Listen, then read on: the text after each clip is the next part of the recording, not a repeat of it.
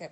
Well, hello, Redland family and friends of all things. We're at home. Obviously, we postponed church tonight because of the inclement weather. I think we made the right choice. It's raining a lot. But our power went out about 15, 20 minutes ago here on Jasmine Hill. The power went out in the Jasmine Hill area. So we've been running around trying to find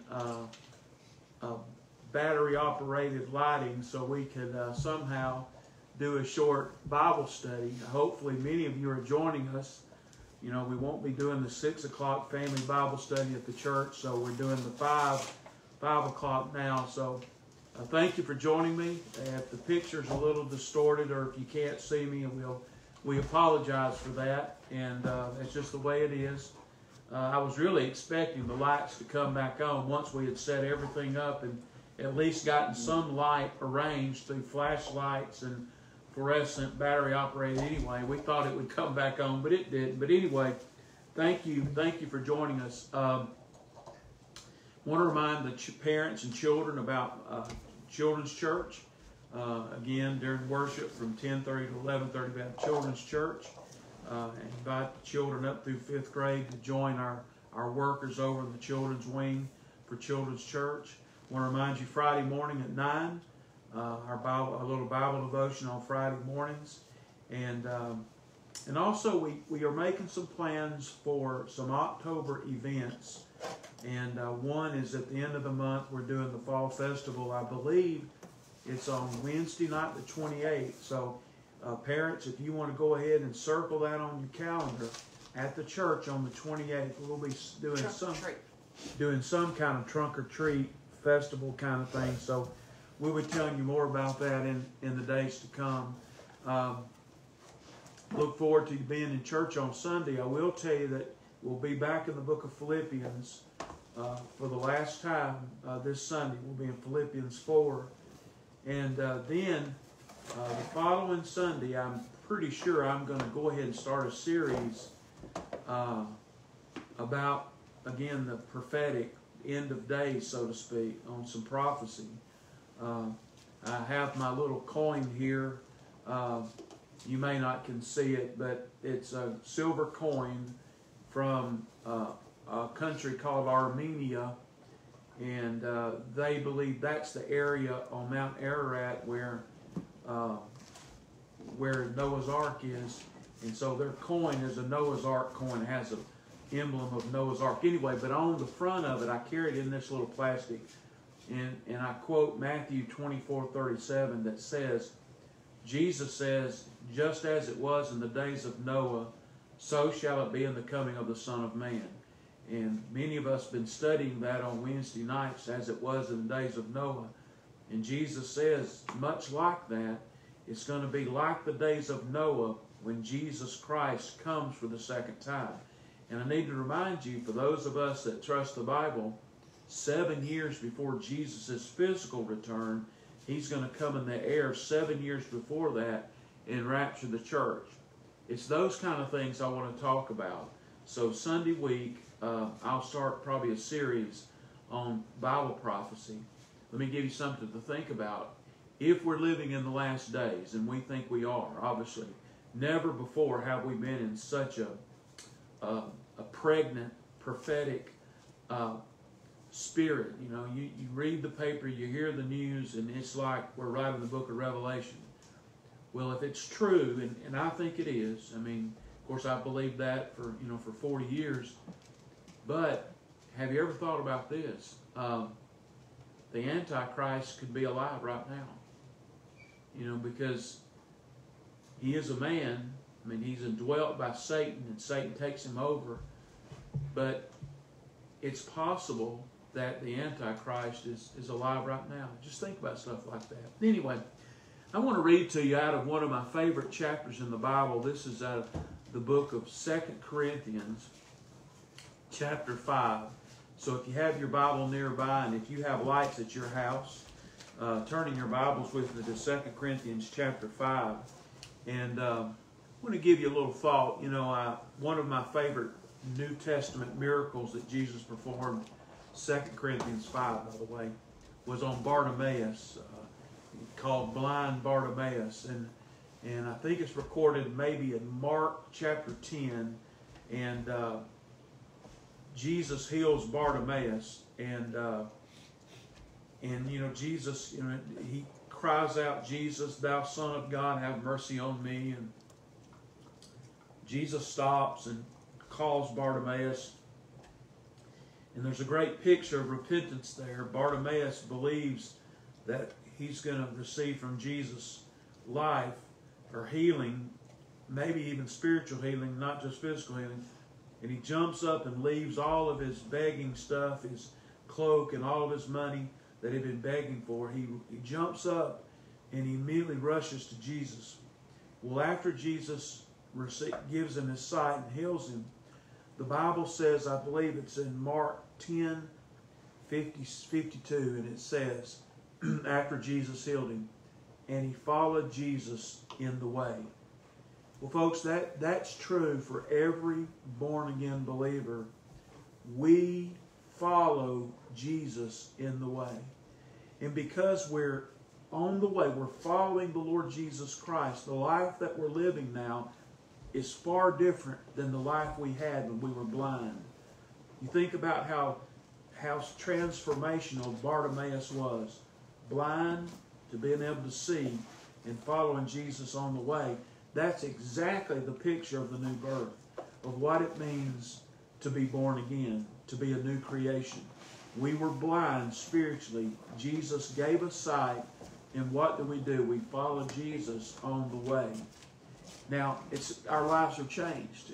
I mentioned this Sunday, there's all these doctrines we talk about. Justification is one of them, but we don't often talk about regeneration. Yes, we are justified by faith. We are saved by grace through faith, but we're also regenerated, which means that God birthed us. He gave us at salvation. He gives us life. It's a new Genesis, a new life. I think about Daniel in the Old Testament when Daniel was taken captive by Nebuchadnezzar and to Babylon, and it says in Daniel chapter 1 that Daniel purposed in his heart not to defile himself with the king's meat. And for those of us that know Jesus Christ and are made new and we're following Jesus on the way, that's the kind of commitment we are to make. We're to make a commitment that we're not going to defile ourselves with what this world offers us as the world tries to squeeze us in its mold. Well, this is what Paul happens to be mentioning in 2 Corinthians chapter 5. And let me just read a couple of verses. I do want to get to my favorite verse. I tell people the first time I ever preached, I preached out of 2 Corinthians 5, and it was verse 16 and 17. I'll read that in a minute. But this is beginning at verse 1.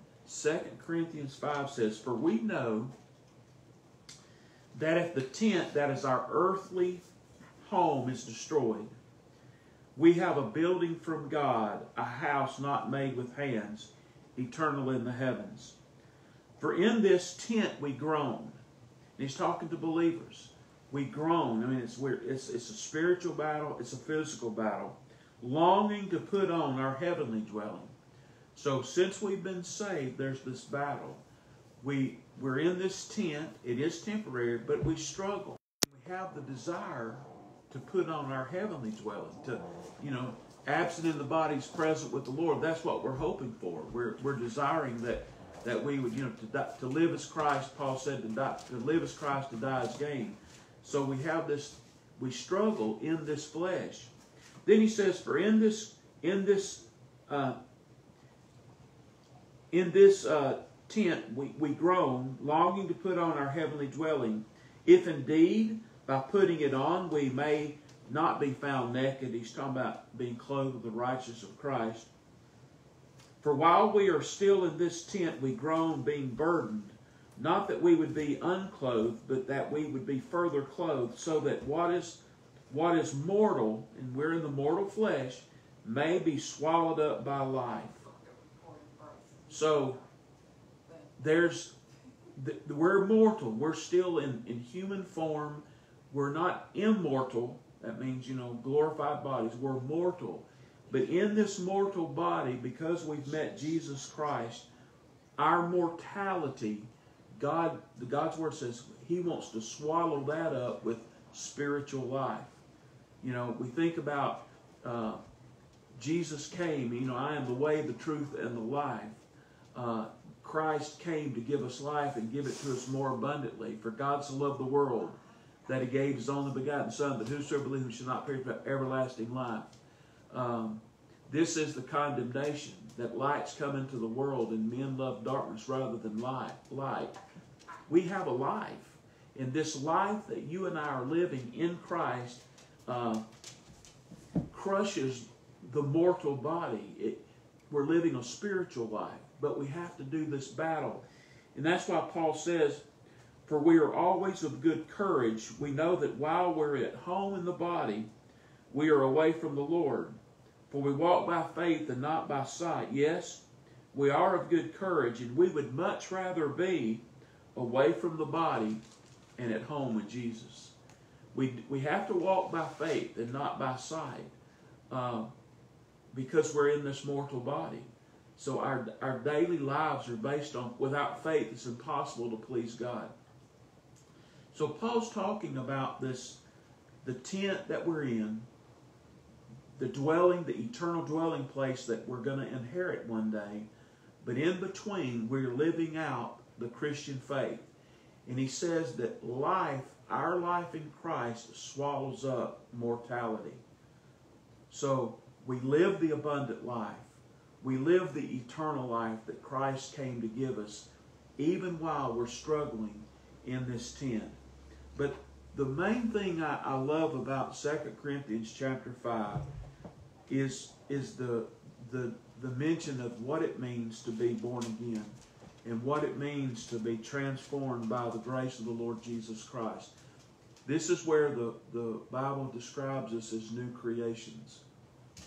I was reading about Zacchaeus, and we all know the story of Zacchaeus. Was the little man, and couldn't see Jesus, so he climbed up in the sycamore tree.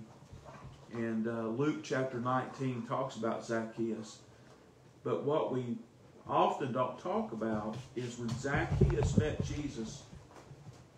Ooh, that was close, wasn't it? The dogs did that. When Zacchaeus met Jesus, he made a confession. He said, half my goods I'll give to the poor. And then he says, if I've defrauded anybody, I will pay them back fourfold.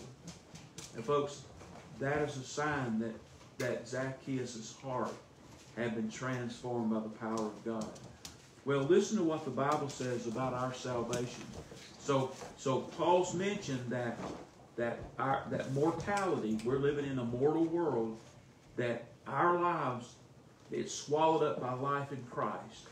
So we are able to overcome and not be concerned about being mortal. We're more concerned about living the abundant life in Jesus Christ. Well, listen to 2 Corinthians chapter 5. My dogs are acting up. Listen to verse 16 and 17, and I'll close. I'm going to give you three things about the new life. It says, from now on, therefore, we regard no one according to the flesh, even though we regarded Christ according to the flesh, but we don't know Him in the flesh any longer. Therefore, so it's not about, Paul was talking about people groups, and we don't look at people by what culture they come from, thinking whether they can be saved. It's not a matter. We're all mortal sinners. We're all wicked sinners, and we all need to be saved, so we all need to hear the gospel. But then here's what he says. Therefore, if anyone is in Christ, he is a new creation. I love this. If anyone is in Christ, he is a new creation. The old has passed away. Behold, the new has come. So what Paul says is, for those of us that the earlier statement that life has swallowed up mortality, that our life now is about Jesus Christ. he describes this life as one of a new creation. The idea is the same words used here was used of as in when God created. When in the New Testament, when it speaks of creation, this is the same word. When God made something out of nothing, His divine power did that. Well, in salvation, God, through the power of the Holy Spirit and the authority of His Word, makes us brand new creations. Something that never existed before. He takes you and makes you a new you. And I want you to think about this. That being true, because we're a new creation in Christ, we have an undeniable likeness of Jesus Christ. I mean, Ephesians 2 says we're created in Christ Jesus unto good works. So in this new creation, God made us brand new. But who did He make us like? He made us like Christ. He put Christ's Spirit inside of us. That's part of the new creation. So in this new creation, there's an undeniable likeness to Jesus Christ. Well, not only is there undeniable likeness to Christ, but in a new creation, now think about it, there's unending fellowship. You know, because we've been transformed by the power of God, we have this unending fellowship with the one who made us. Our Creator has recreated us. The last Adam has now made us in His image. And so we have an unending fellowship. So think about this. As a new creation,